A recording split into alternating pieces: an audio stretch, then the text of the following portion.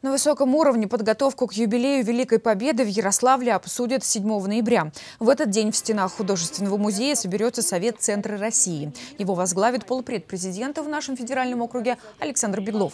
В Ярославле также ждут министра строительства Михаила Меня. В заседании Совета, как и положено, примут участие главы регионов ЦФО, депутаты Госдумы, представители ветеранских организаций.